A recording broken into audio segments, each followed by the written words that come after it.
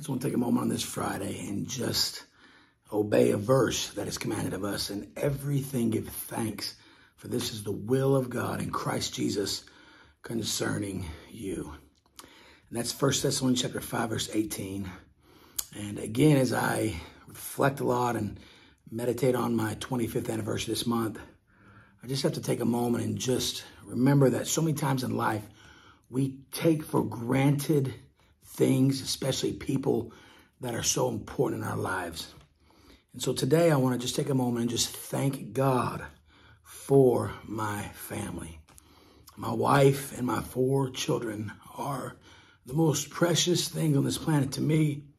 And I could not do what I do and all my ministry and the travel, the preaching, the writing of the book, and all the different things that God has given me to do without my 5 favorite people on this planet.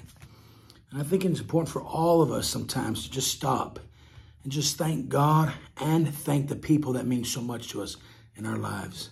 It could be your parents, it could be your brother, sister, it could be a husband or wife, it could be children. I am thankful for all my family, all of them, my in-laws, all of them. But today especially, I just want everybody to know how blessed and how grateful I am to have these 5. My wife and my 4 children are my world, and I can't imagine life without them.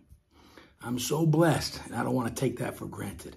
So today, think of something that you don't want to take for granted and thank them and love them and let them know that they are so important and precious to you. So to my wife and 4 children today, I love you, and I thank God for you all the time. God bless y'all. Make it a great day.